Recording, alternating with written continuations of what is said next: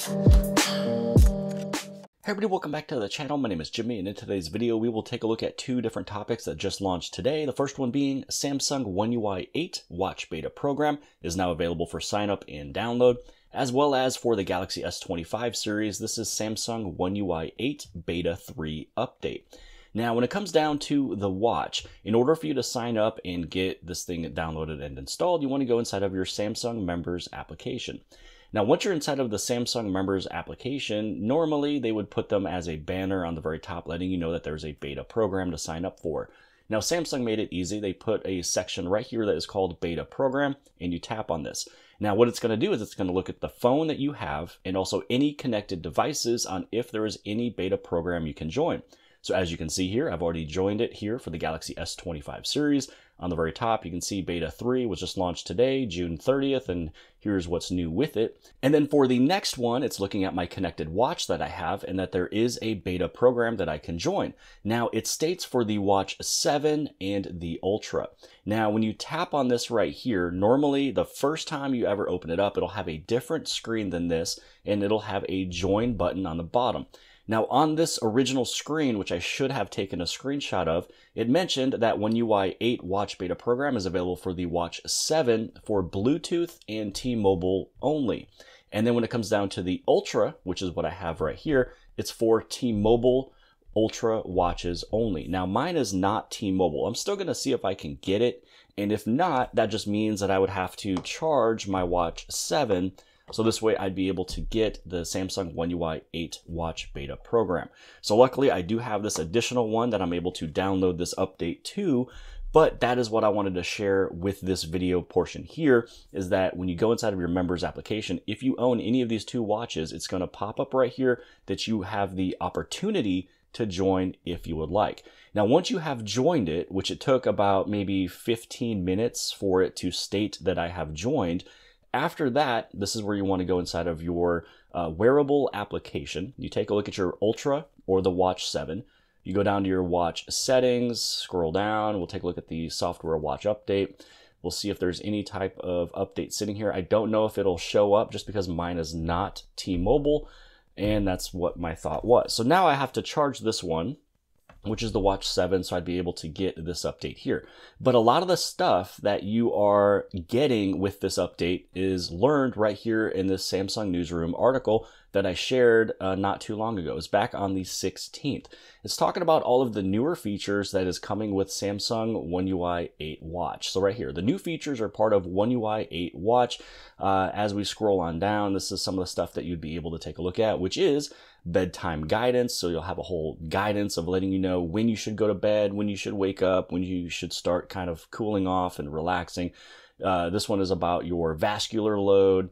You also have running coach, and when it comes to this one, it's for outside only. It's pretty cool. It's going to give you a bunch of details to help you do better and not overwork yourself. So you'll have a coach keeping you up to a particular pace, but if you're going a little bit too overboard, it's going to state, you know, hey, you could slow it down a little bit. Let's go at this pace here. Here's your antioxidant index. Scrolling on down, then there's more. And there's even more details down here if you like to read specifically more about these things. And what's cool about it is that anytime that you see something being talked about, like the antioxidant index, the vascular load, that little asterisk, that little smaller, 1, 2, 3, 4, 5, if you tap on that number, it'll take you directly to the bottom to give you those smaller words giving you specific details on all of this. So again, as I mentioned, since I can't put it on my Ultra, I now have to charge the Watch 7, and more likely I'll be back talking about Samsung One UI 8 Watch, but at least now you know that you can sign up and also where you can sign up, and then how you can also update your watch to run Samsung One UI 8. So with the watch out of the way, now let's take a look at Samsung One UI 8 Beta 3 for the Galaxy S25 series. So there's been a few bugs that have been fixed. They fixed the overlap issue between the status bar and the recent apps and running app menu and specific status of Navistar. They also fixed the issue that the keyboard input occur only when reboot on the security folder pin input screen. They improved the issue that intermittently lengthens loading time when entering mode or routine menu. They fixed text input, swipe to text, error using gesture on keyboard screen. They fixed text input, the S Pen to text error with the S Pen. They added back screen preview to laboratory, software stabilization through updates to many applications, and many other improvements. So there is a few Samsung applications and services that we will take a look at after this update is done, just to see which new versions or which applications and services has been updated. Now, as my update is installing, there was one thing that I noticed, and this was within the last 1 or 2 days. I know I took a look back a few days ago trying to see if there was a newer version of the Google Play System update, and there wasn't, and I was on the April 1st patch. Now, out of nowhere, maybe my phone restarted, I think on Saturday night, and I didn't notice it till now, but May 1st, Google Play System update has been updated. So take a look at your Google Play System update inside of your software information screen and try to see if you have a newer version there. Sometimes you have to tap on this and you have to update it like once or twice to get it to its latest, version. But again, just take a look at it because May 1st is now out for your Samsung phone. It's also at this point in time, I like to state that if you're brand new here at the channel, Jimmy's Promo, you appreciate these tips, tricks, tutorials, and the latest information on your Samsung Galaxy devices. Make sure to hit on that subscribe button as well as the bell for notifications to get notified for all future videos. Now that the update is done and complete, let's take a look at a few applications and services. First off, when it comes down to Samsung One UI Home, the number used to end with 129. It now ends with 139. So you do have a newer version of Samsung One UI Home. Now we'll take a look at the camera. Before the update, it ended with the number of 25, and it now ends with the number of 33. So we do have a newer version of the Samsung camera. Then for Samsung Gallery, we'll take a look at this one. Before the update, it ended with the number of 33.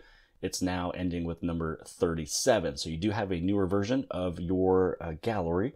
We'll also take a look at the lock screen. So heading over into the settings, scrolling down, we'll take a look at the lock screen and always on display. Before the update, this one was sitting at 8, 9, 10, 2. It is now 8, 9, 10, 13. So you have a newer version for lock screen. And now for secure folder, before the update, this one was sitting at 200044. It is now 20100. So you have a newer version for your secure folder. So everything else I took a look at, which is Samsung Home, your lock screen and always on display, the Samsung camera, the gallery, the secure folder, they all have brand new versions after this update here. Now, you also want to take a look inside of your Galaxy store because sometimes after an update, there's applications that will show up. Or sometimes during that update, if you had some applications sitting in here, those will be updated automatically. Now, here are 3 of them that were sitting there right before this update. So this one was probably all pushed out within the last couple days. So your Samsung Health Monitor, the autofill, and Samsung Pass. So that is everything that I wanted to cover in today's video. I wanted to show you that you are able to sign up for the Samsung One UI 8 Watch Beta program. Again, it's just right inside of the Samsung members application, and it'll be a part of, anything that you can sign up for inside of the beta program. It looks at your phone as well as your connected devices. Now remember, if you have the Watch 7, you are able to sign up if you have Bluetooth only or T-Mobile only. For the Ultra, it's only available for T-Mobile locked Ultras. So mine is Bluetooth, so I'm not able to sign up for it here, but I am charging my Watch 7, so I can download it and get it installed. And then I'll come back to you guys soon with some of those newer features, which again, I can place that link below the video inside the description of that article talking about the newer features that comes with Samsung One UI 8 Watch. And then we covered everything for this Beta 3. If there is other changes or anything that is new that I need to show off, I will create another video for it. But right now, I don't really see anything just yet because I also just updated it. But there is a lot of brand new versions of Samsung applications and services when it comes down to Beta 3. But hopefully you guys have appreciated this video. If you did, give it a big thumbs up. Don't forget to hit subscribe. Subscribe on the very bottom left-hand side. And if you like this video, then more than likely you'll also like this video. And I'll see you guys later.